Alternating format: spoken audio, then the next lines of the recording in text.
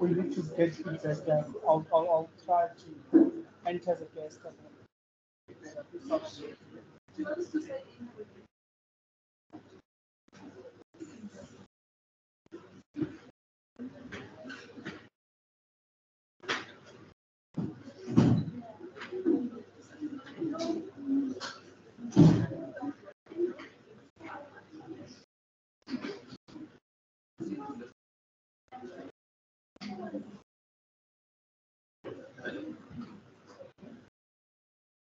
So now we're doing exercise number 2.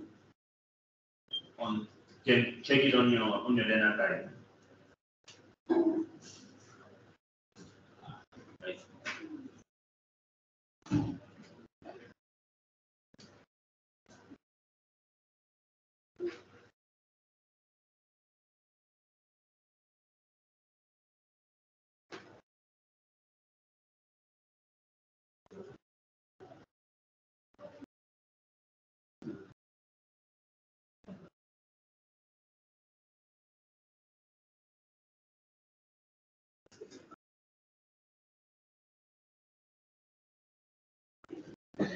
So now here in this exercise, they're telling us the components we need and the scenario for the circuit that we're building.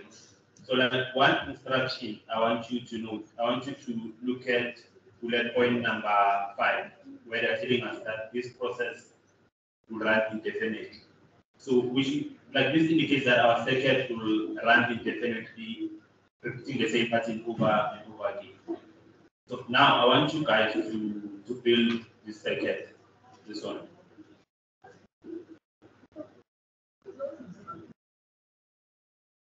It's in exercise number 2.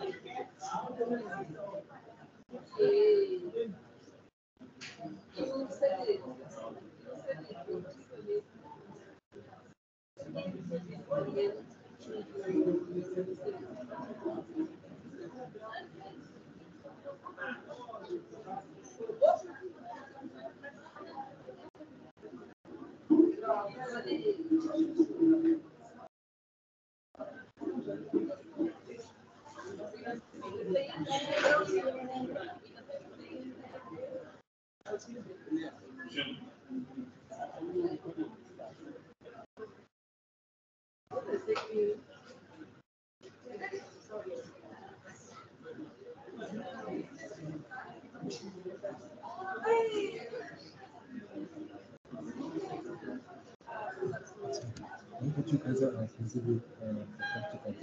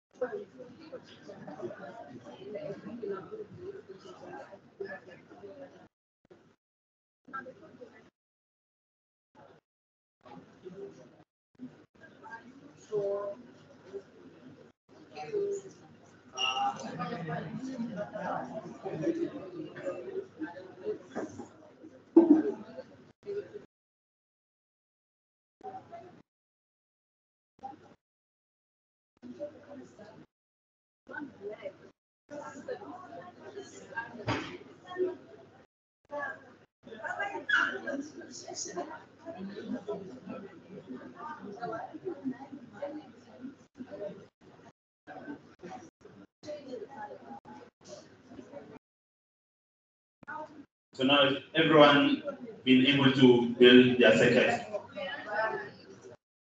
Right, I'm gonna give you 5 minutes and then we'll start it.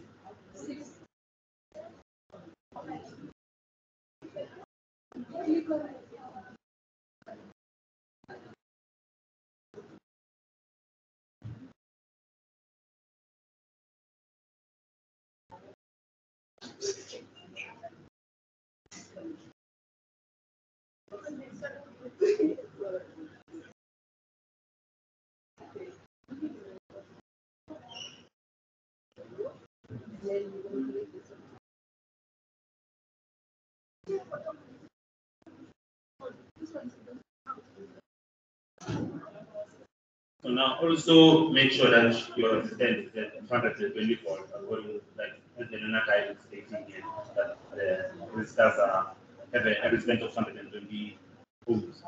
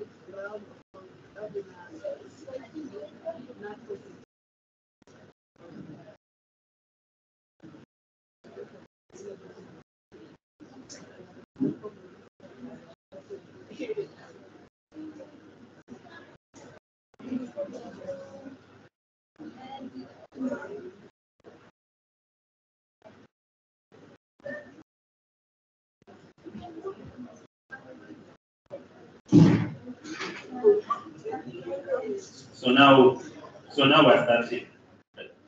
So after you have built your circuit, you're gonna go to code, and then this time we're gonna be using blocks.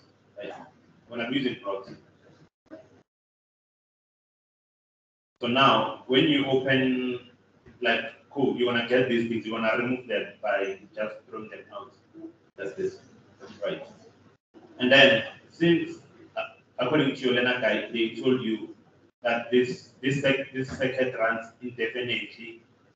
And one of the instructions of the circuit, they said when the circuit is connected, the red light will turn on for 4 seconds, then it will turn off. And then the orange one, the orange and the green LED will go through the same process, right? And it will run indefinitely. So now, so now, since they told you that this process is gonna run indefinitely, you're gonna go to control, and then you're gonna drag the forever block, right? And since they also told you that the light turns on for 4 seconds, then it turns off, and the other light also go through the same process.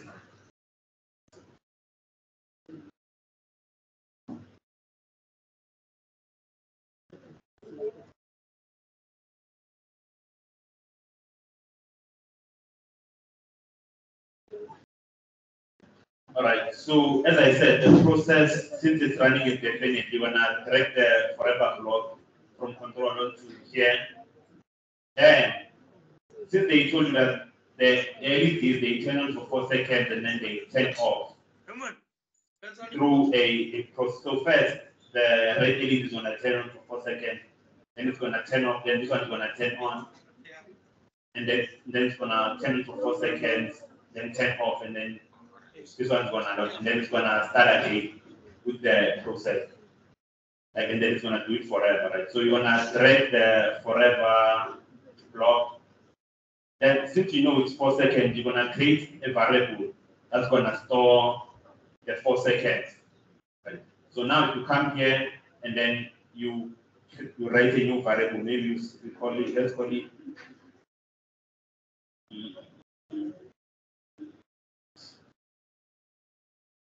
time. Let's call it time. Right? So you're gonna create a new variable which is gonna be equivalent to 4 seconds, right? Then we are going to set. We are going to drag the set block. So now we are setting this variable to 4 seconds, right? So every time now, like when you're using this variable, you don't have to write 4 seconds. You can just drag the time variable and the system will know to tell that it's 4%. That's how you store it's 4 seconds. So that's how you store a variable in using props. So now you wanna start working with the red light. So now since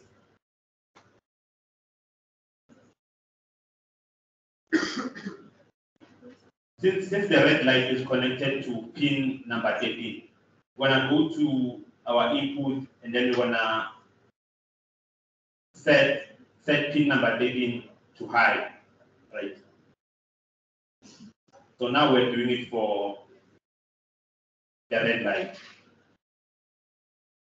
And then after you set pin 13 to high, you wanna delay it by the time variable, which means you wanna delay it by 4 seconds, right? So now you wanna go to control, and then you're gonna wait for so if I didn't create a variable for time, I would have to write 4 seconds here, 4 seconds for when I'm doing the green and the orange light. But now, since I've created a variable that is stored to 4, I can just come here to variables and I can drag the type variable and then paste it here. So now the red light will turn on and then it will wait for time which is equal to 4 seconds, right? And then after 4 seconds, it's gonna turn off. So we're gonna come back and set it to load. So we're gonna go to output, and then we're gonna drag the set pin, the set pin block, and then we're gonna set pin 13 back to low, right? You understand? All right. So now, since we're done with the red light, we're gonna go to the orange light. So, but now before we move on, also have to delay the amount of time the red light is gonna turn off for. So also have to go back to control, right? And then drag this function and then delay it by time seconds, right? And then now, like, so I can see what we are doing. I want you to go to notation and then drag the comment block and then put it here and then like try and comment on what you are trying to do. So let's say, for example, like for when I was setting the time variable, I can say I'm creating a variable to store the 4 second delay, something like that. So you have to comment on what you're doing. Even like here, like let's say you have to explain that I'm turning on the red light. Like you have to comment so I can see what you're doing. But now, like as we're going through the session, I'm not gonna like put comments because it's gonna take time. So now moving on to the orange light. So now since our orange light, as you can see, is connected to pin number 12, right? So you wanna go back here, and then you wanna go to the set block, and then you wanna set pin. You wanna set pin 12 to high, right? And then you also wanna delay it by the same amount of time. So you wanna delay it by 4 seconds, right? So now, like this. And then you're gonna turn it off, right? So now you go to the set pin block again, and then you put it back to low. So you're gonna set pin 12.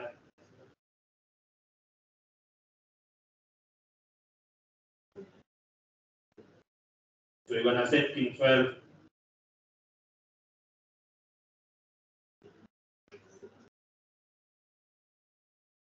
You're gonna set pin 12 back to low. Right? And then we also wanna delay by 4 seconds. So it's gonna turn after it turns on for 4 seconds, gonna turn off for 4 seconds again.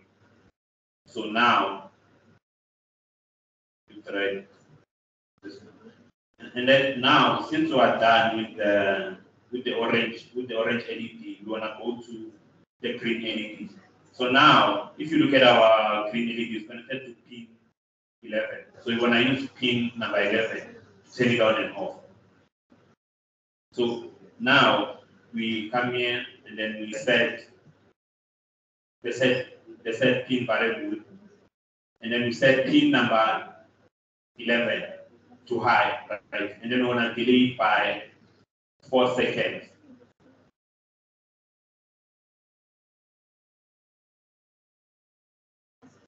Right? And then we want to turn it off.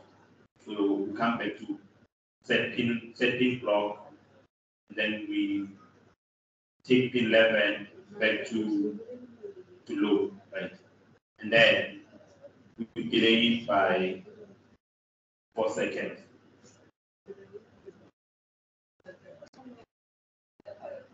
Right.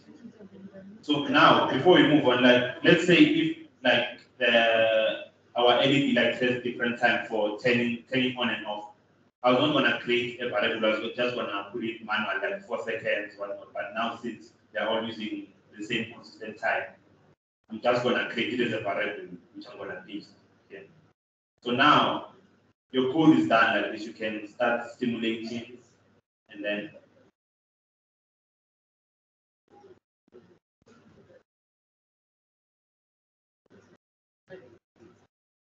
now your circuit should. So you should start at the red light and then move to green light.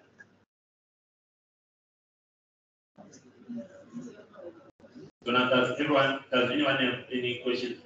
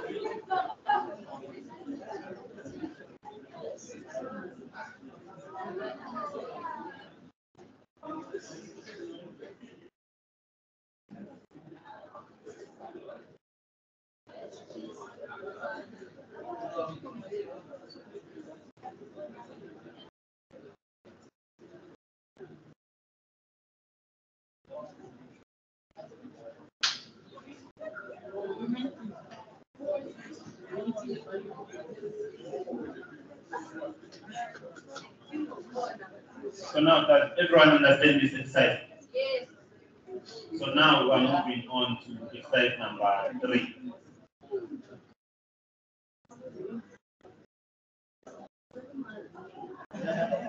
So in our exercise number 3, we're going to be using a potentiometer or an analog knob. So like now, using a potentiometer, we can regulate how much the LED glows or how bright it is. So now, if again, like if you look at your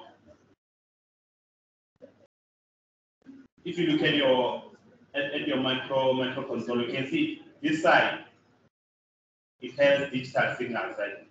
And then on this side, it's using analog signals. So, for example, digital signals work in such a way, let's say it's on or off, right?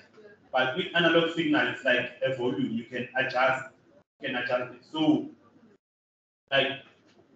so now we're going to be using a potentiometer to control how much the LED glows. So now I want you guys to build this circuit. It's on the in exercise number 3.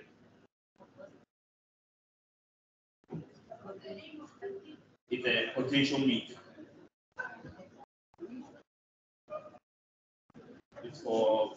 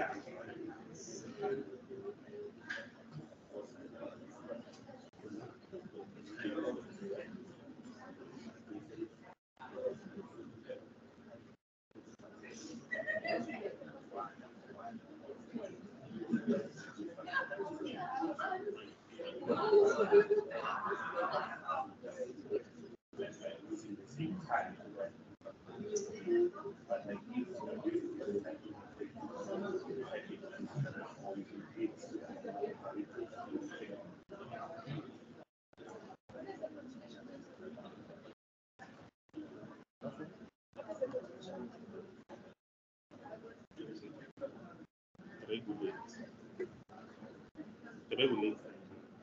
So like now, it has resistance. Right? So now we can it's a variable. It's basically a variable resistor. You know, a variable resistor, like you can adjust it to respect. So, if, for example,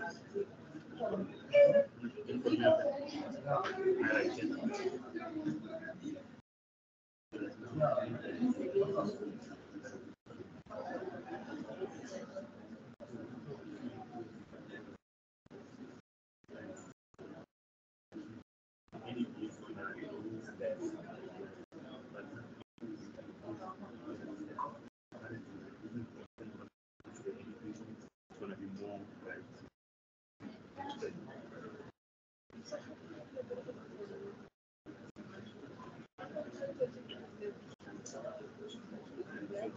Yeah. So now some of you may know a potentiometer is a variable resistor.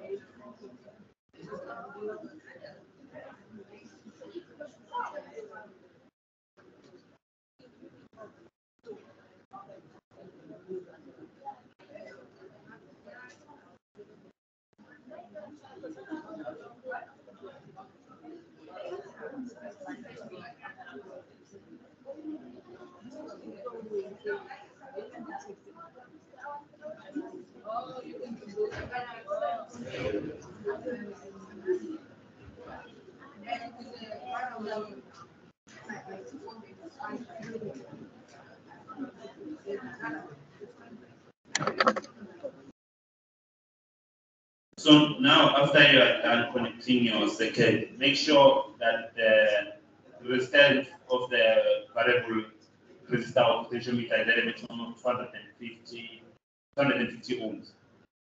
So it has to be at 200, like that would be its like maximum point where it's able to reach. So and then your resistor should be at 220 ohms.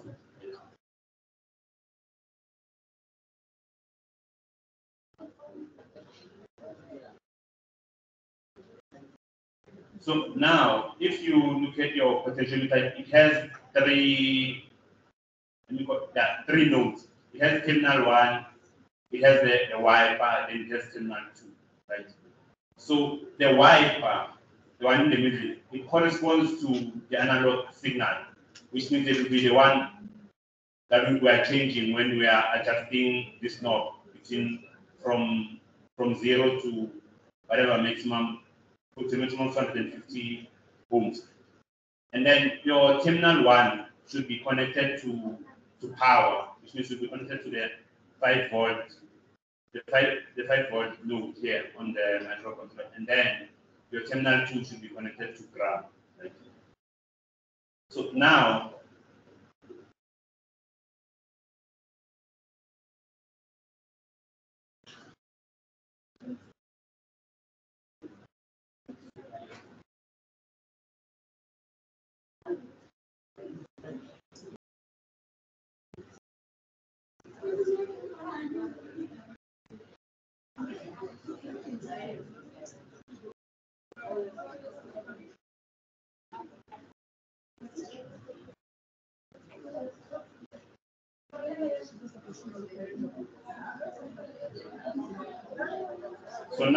how we begin to write the code, right?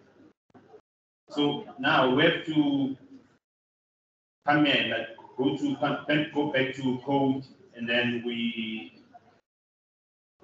since we are not expecting our thing to run forever, we want to regulate its resistance. You're not gonna be using the forever block. We're just gonna create a variable that's gonna store the value of the potentiometer reading. So we wanna create a variable that's gonna store the value of the potentiometer. And then we're gonna set that value to read the analog signal from here, A0, since our potentiometer is an analog device, it's gonna be reading whatever inputs from A0, right? So now we're gonna set it to input, and then it's gonna go to input, and then we're gonna say it's gonna read analog pin A0, right? So like now, whenever we are controlling or we are adjusting the potentiometer, the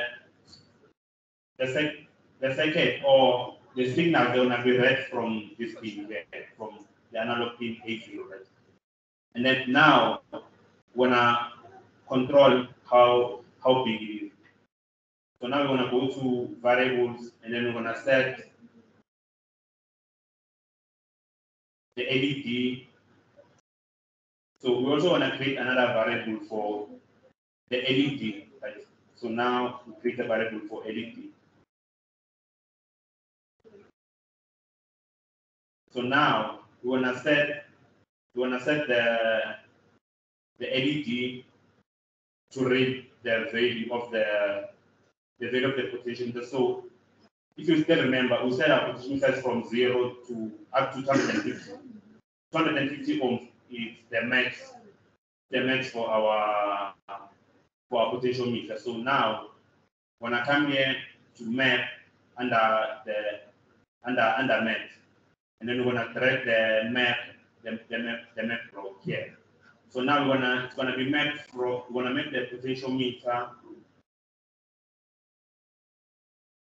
So since our potentiometer is starting at 0, we're gonna map it from 0 to 250 ohms, right? And then we're going to the output variable, and then we want to set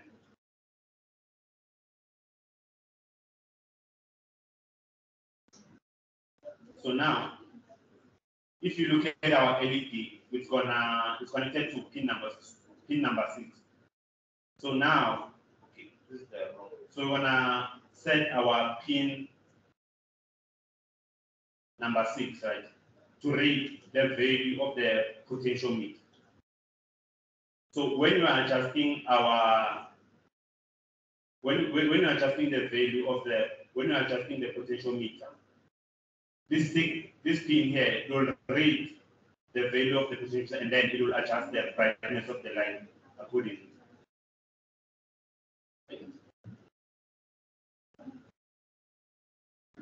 Does anyone have any questions? 250.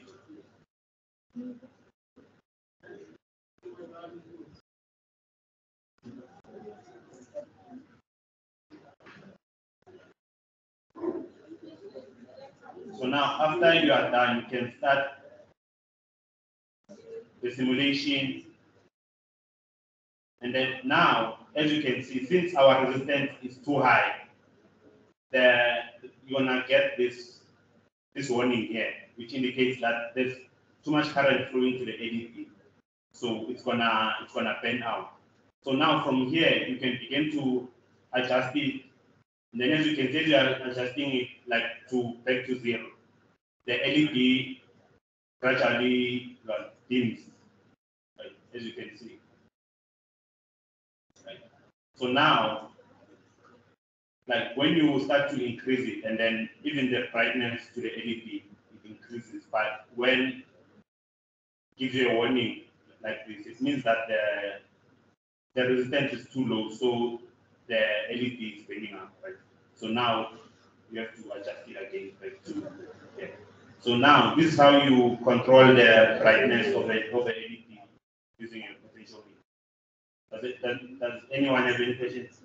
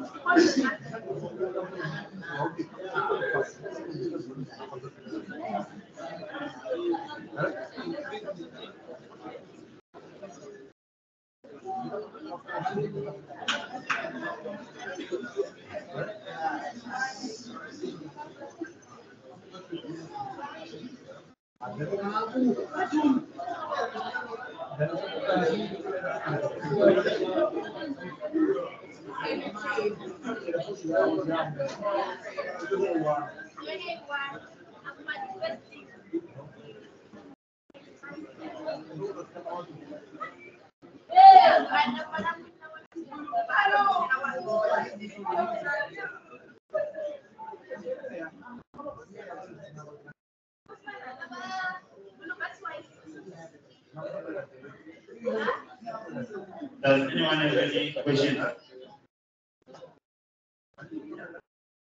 So yeah, I think we'll stop here today. And then if you want to consult, you can come here in time and then go through it step by step.